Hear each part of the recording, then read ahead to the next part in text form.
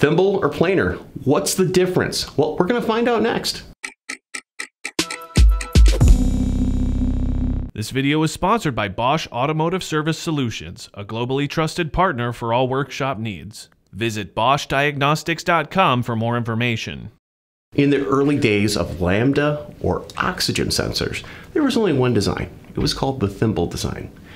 This had a ceramic thimble inside that had a coating of a precious metal on either side. And this worked off the Nernst effect of basically there was a voltage differential between the reference air and the exhaust air depending on the amount of oxygen ions in the exhaust stream. These were used for decades, but they were very limited on the amount of difference between rich and lean conditions it could read. Around the 1990s, we saw an innovation in oxygen sensors. It's called the planar sensor.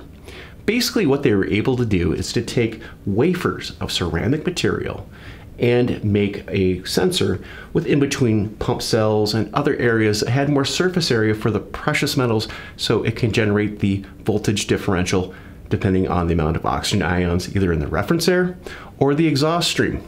Also with planar sensors, it allowed for heaters that acted faster so the vehicle could go into closed loop operation sooner. So with the planar sensor, it had a wider range of operation, thus the name a wideband oxygen sensor because it's able to detect a larger range of rich and lean conditions. This makes for a more fuel efficient vehicle and that has lower emissions. I'm Andrew Markel, thank you very much.